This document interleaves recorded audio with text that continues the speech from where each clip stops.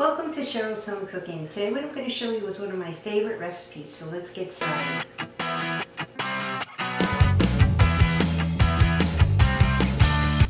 Welcome to Cheryl's Home Cooking, and today what I'm going to show you is another way that I make my homemade beef stew.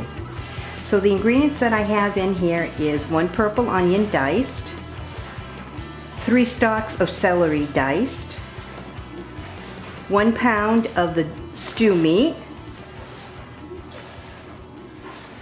1.5 pounds of the duo potatoes, which is the red and yellow, and 2 pounds of the baby carrots. So I place that all in my crock pot along with 8 cups of water, 1 tablespoon of kitchen bouquet, and 1/8 of a cup of brown gravy mix.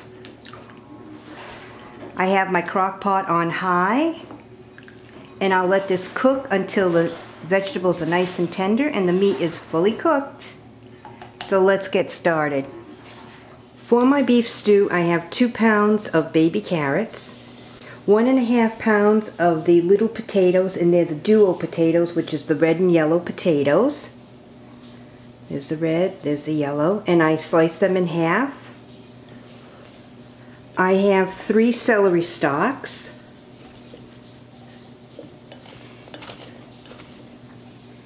and 1 purple onion. To this mixture, I'll add in 4 cups of water. I might need to add in a little bit more. I'll see how this goes.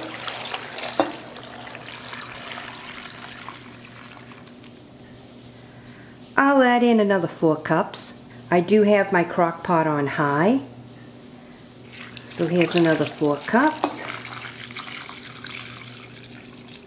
That's perfect. So that's 8 cups of water. I'll just mix this around.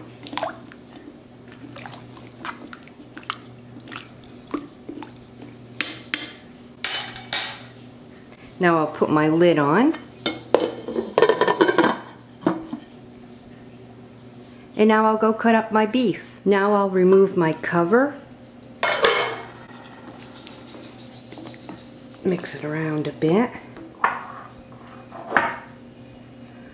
I have 1 pound of stew meat. I'll place that in.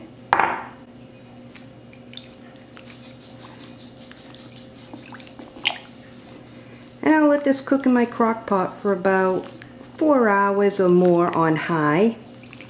I'll keep testing it to make sure that the meat is fully cooked and that all the vegetables are nice and tender. So my crock pot's on high. I'll put my lid back on and just wait.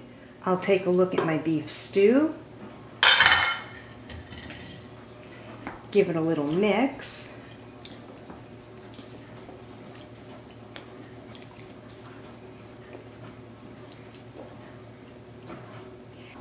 For these potatoes, I happen to see them in the grocery store. They're the red and white, they're the duo potatoes. And this is the package that they came in. I thought that'll really taste good in the beef stew. I'll put the lid back on. So now what I'm going to do is put in a tablespoon of this kitchen bouquet, and it's a browning and seasoning sauce. So I'll put in 1 tablespoon.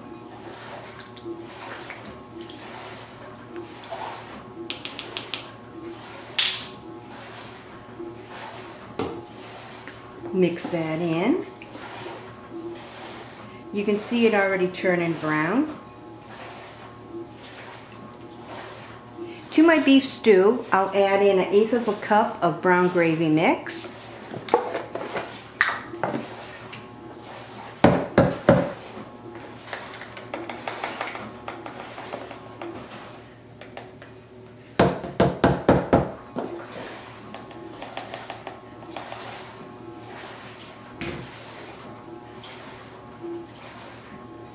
So I have the 1/8 of a cup.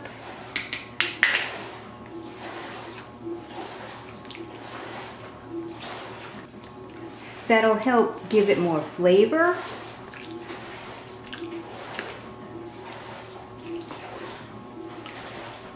And it also helps thicken it up a little bit.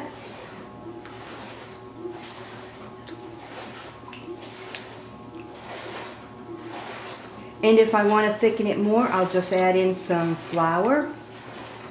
I'll mix some flour and butter on the stove, mix it all together, and then put it in my stew, mix it around, and that'll help thicken it more.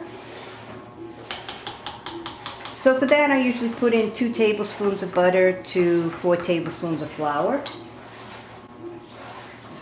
So now I'll put my lid on, let this cook for a while, and see how it thickens up.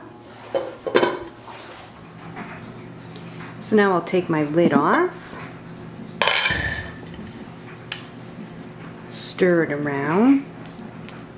Ooh, it's looking good, it smells good.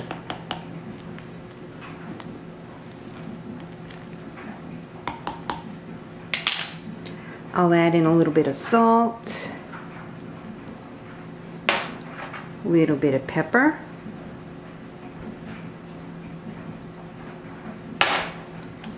mix that in.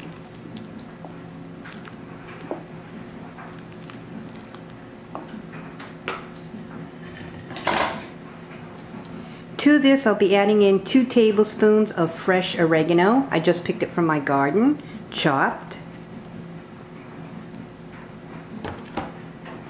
So now I'll mix that in.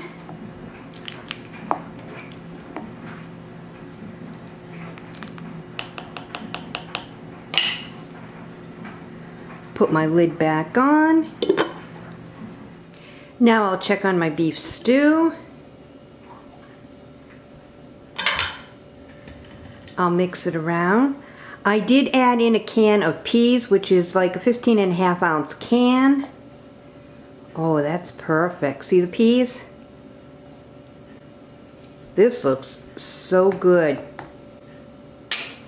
So now I'll put my lid back on. I'll be taking this over to a neighbor's house, and this is the dinner that I made for them. So on goes the lid, and out the door I'll go. Well, thanks so much for tuning in to another episode of Cheryl's Home Cooking, and watch me make my homemade beef stew. Enjoy. I'll see you guys next video. Bye-bye. Well, thanks so much for tuning in to another episode of Cheryl's Home Cooking. Thanks for watching, and I'll see you guys next video. Bye-bye.